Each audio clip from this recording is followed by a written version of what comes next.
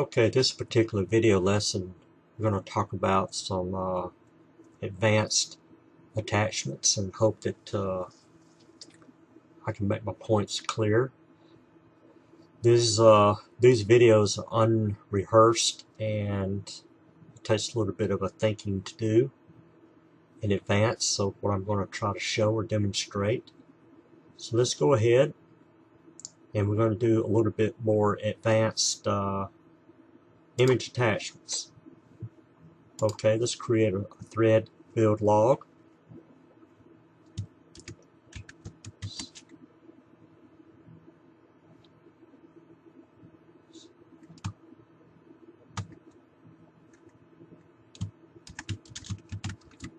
My ship, 1799. Scale of 180.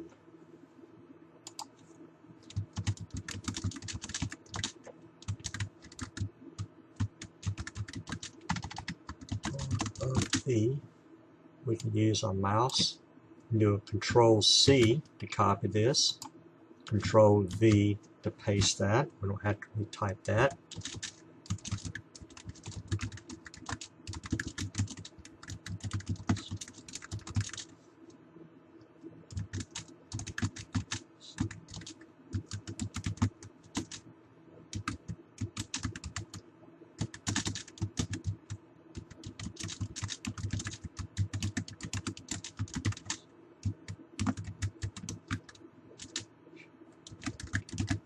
Okay, welcome to my build log of the HMS My Ship 1799. Hope that you'll be interested in this in my second box kit. Maybe I can practice some scratch building.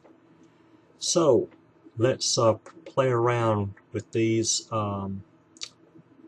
this attributes bar where we can do different things.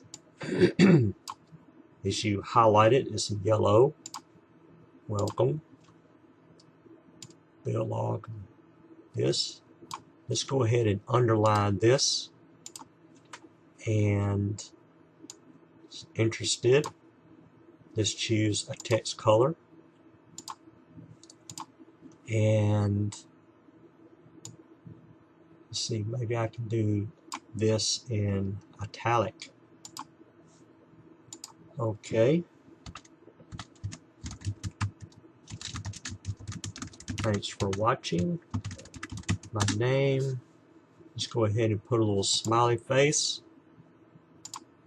And we're going to hit a return key a couple of times. We'll go ahead and we'll post this thread. We've done this before. And we're going to click back on it and say, okay, we need to add some images to this. Now, you can do the image attachments while you're writing the post. I'm just making the demonstration of how you can actually go back after the fact to add some images. So right here you got an edit link, and we'll edit, and now we can attach some files.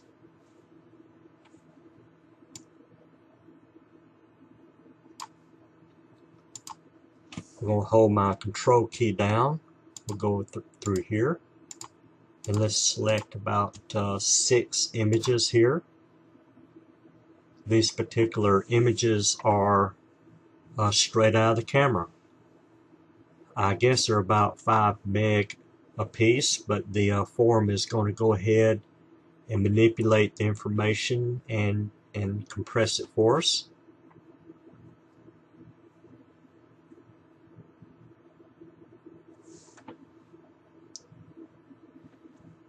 Now, some of you, including myself, we like to put what we're doing in between these images.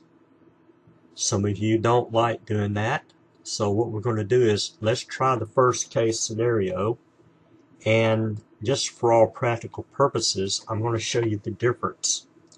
Okay, let's just save this like it is. We're not going to click on any of these little yellow buttons. Let's just click save. Okay, there you go. It saved all these as a simple thumbnail. Okay, as we click, and we're back to our post as other people are going to see it.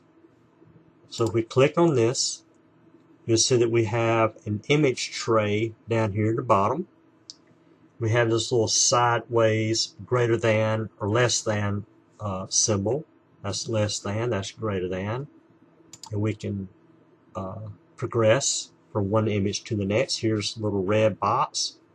Or we don't have to use the little greater than, less than. We can actually take our mouse on the image tray and go ahead and click on the image that we want to see. This is available for regular users. This does not mean anything specific to your post. You're going to X out of this. So for instance, somebody comes in here and they say, oh, I want to look at this particular log. As you mouse over this, it gives you a snapshot of what the post says. So we click on that. As you can see that I'm a different user. This is what the other user is going to experience. Okay, let's try a different way of posting this. Let's go back to edit mode. And you'll see that what is nice about this particular program is that you still got all your, you can actually see a visual representation of each of your attachments. If you want to delete an attachment, you can delete it here and it's gone. And let's attach a file, and let's attach something totally different.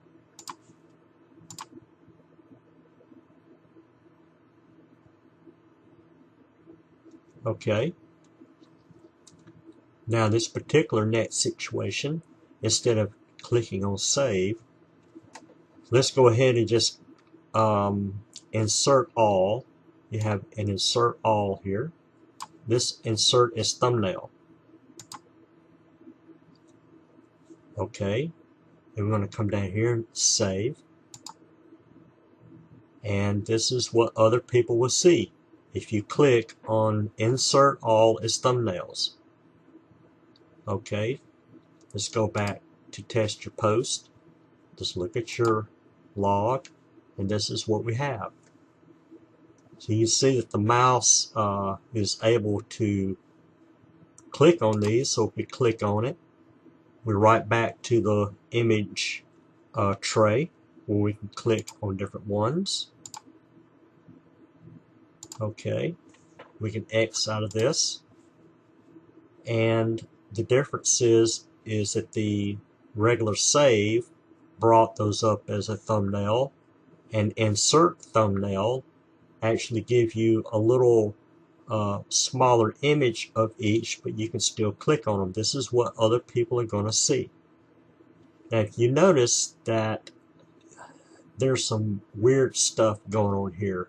Yeah, thanks for watching, and my name is way down here with my smiley that's kind of shoving all this stuff off to the right. Well, how in the world did that happen? Well, let's go back and look at something. Let's go back to edit, and you'll see that we can correct this. Let's put our mouse cursor next to the word watching, and let's put a space. What we need to do is grab this with our mouse and left click, and let's drag it up to here, and now you'll see thanks for watching, Donnie. And there's my little smiley face. Well, what happened to my smiley face? Well, those smiley faces actually have a text command that relates to the picture. Let's go ahead and backspace. Let's insert my little smiley guy. And while the cursor is still flashing, let's hit the return enter key a couple of times. Okay? So now we have our images here. And now let's do a save. Now you can see that we have our entire sentence here with our image block. It's nice and neat. And let's go back to edit again. And let's say that I'm thinking that if you can see my mouse, I clicked up here next to the smiley guy. But now I'm going to take my mouse, I'm going to click on this lower right hand edge of this image, and I'm going to hit the enter key a couple of times. I'm just going to write something.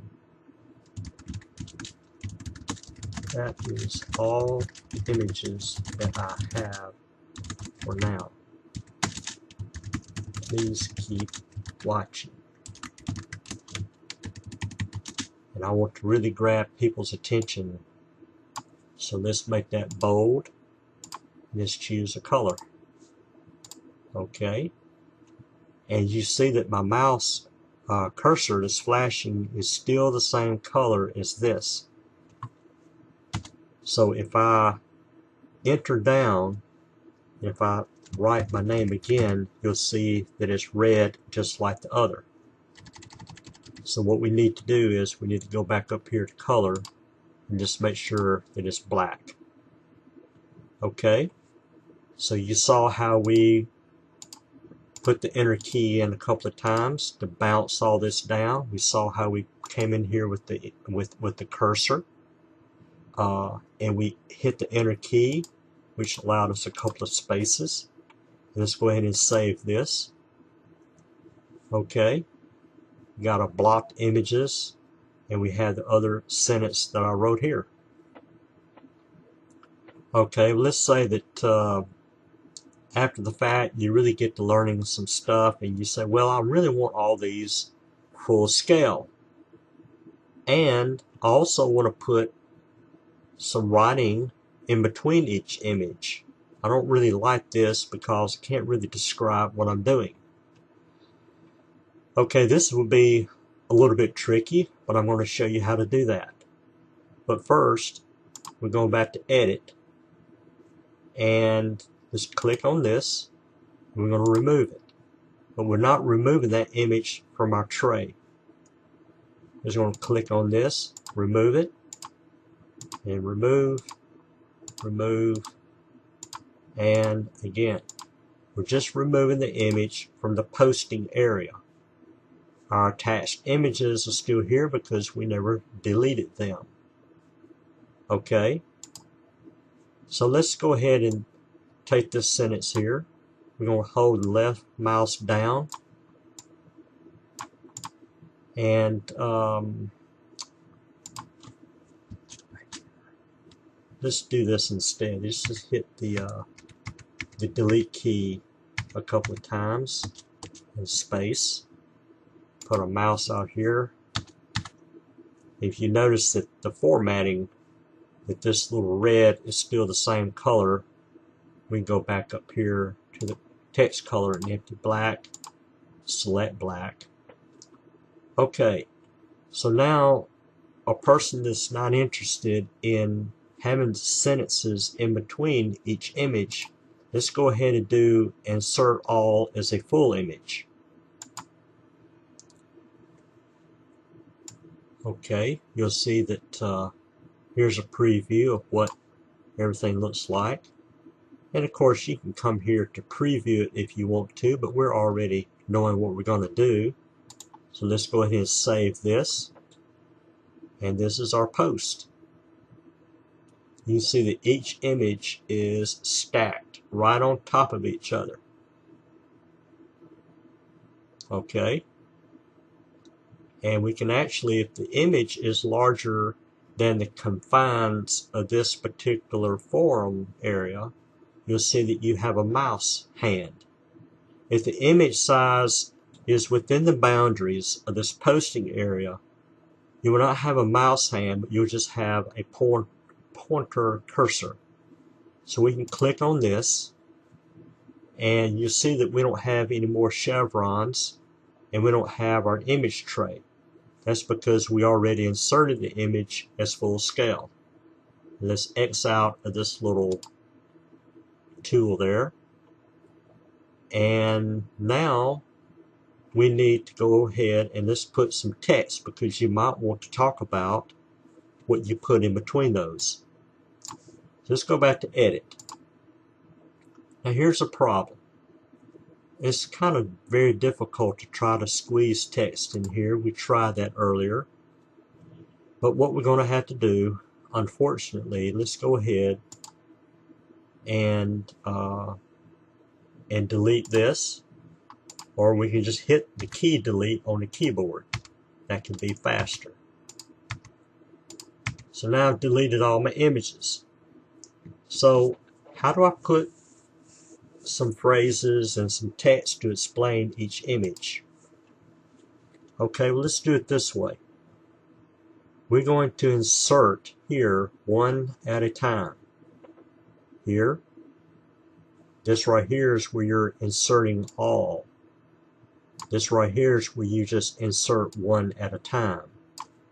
So make sure our mouse cursor is here. Let's go ahead and insert a full image. And let's see our cursor is flashing at the bottom right hand corner of this image. If you hit the enter key a couple of times, or 3 times, or 4 times, you'll see now that we have a space. And I'm going to say, okay, this is the first image of my frame. And we can come in here, we swipe across this, and we can make it bold. And it did. We can swipe across this. We're going to select it. And let's make our font size a little bit larger to 18. And it did. Now that our cursor is here, let's bump down about 4 enter keys. And let's insert a full of our second image right here. Okay, if you go back, it says, okay, this is the first image of the frame. Let's take this to keep from retyping. Let's do Control C. Let's go down to here. And here's our mouse cursor sitting down here at the very bottom right hand corner of the second image. We're going to hit the enter key about 4 times and cursor back up and do a Control V. We want to replace this first. We'll say second. You see that we're still bold. Okay. We're going to enter several times. And let's go ahead and insert another full image. We can grab this text, Control C, and then Control V. Swipe and write in third. Okay. Enter the keyboard a few times. Insert full image of the fourth image. And swipe, Control C. Come down here. You have to have your cursor click. And you can see it, it's right there. Not on this side, but right here. We'll hit the enter key a few times and put it there. And if you want to put it there, you can, or drop down 1. Fourth.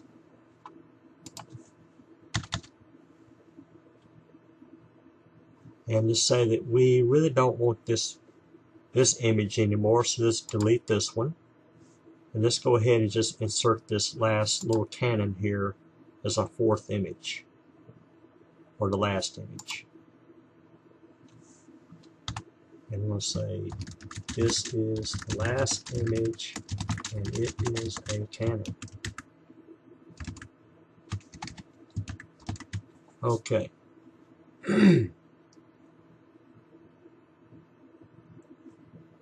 Now let's go ahead and save this. And we have our original text up here. Okay, this is my first image of the frame. We have text here, text here, text here, and here. So this particular post is now fixed. We can go back. The visitor logs in, and they can look at this, and here you go. And obviously, just like the other build logs, you can reply to your own and just say, hey, I now have some more images.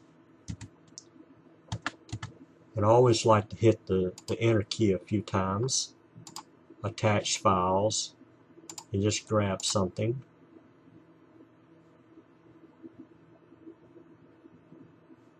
And let's go ahead and post as a full image. And the cursor should always, by default, be ready for you to hit the enter key. You should not have to do anything else after that.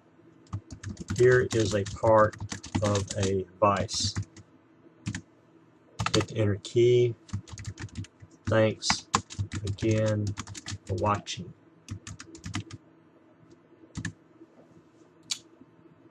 And we can put in another carriage return or enter key, and we come up to the top of the post, and we can put in another smile. And we're kind of like this. Okay, so now we can go ahead and post the reply.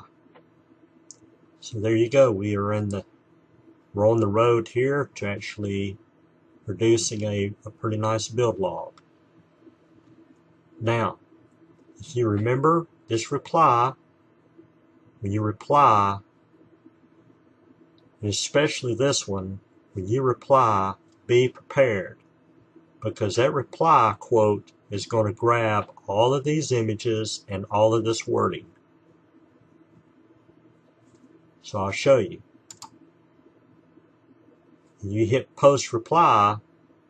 Now, as a quote, let's see what happens. It says click to expand. And right here, it grabbed everything. This is correct. A person that quoted you, and this is where you have to be careful, that they'll come in here and you can view the attachment. You have to X up here and view the attachment, etc., etc. This is really not the best way to do things. If you want to, this is how we're going to edit this this quote. So let's go ahead and just swipe all this right here, and let's hit delete. And let's go ahead and get this out. So here you have the start of the quote.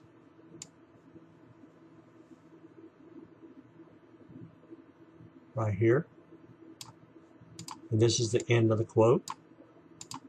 So at the end of the quote, hit the enter key a few times. And you say, that looks pretty good.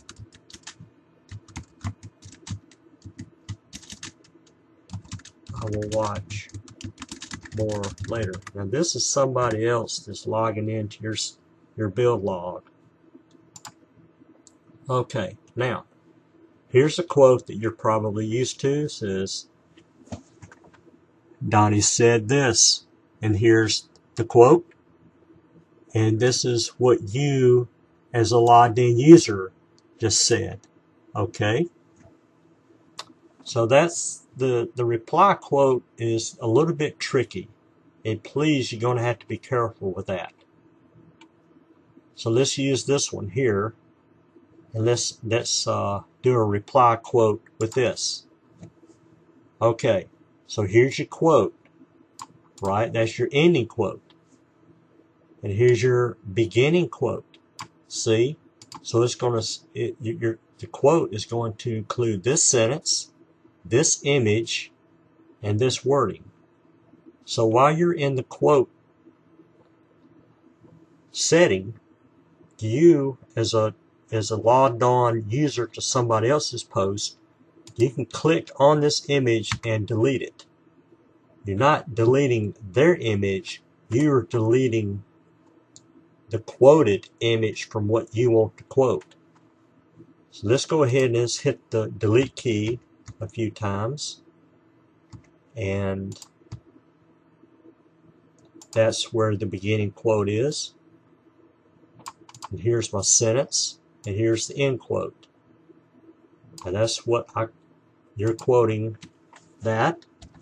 And I come in and says, this is John, and I like it because I have logged in as a different user. Okay, now it's real simple and clean. The person that did the reply to your post, they edited their own quote, and that's the proper way of doing that. Well, this pretty much concludes an advanced image attachments, and if there's any more advanced methods, we'll be covering that in another lesson. And thank you, and I hope that you all enjoy the new forum.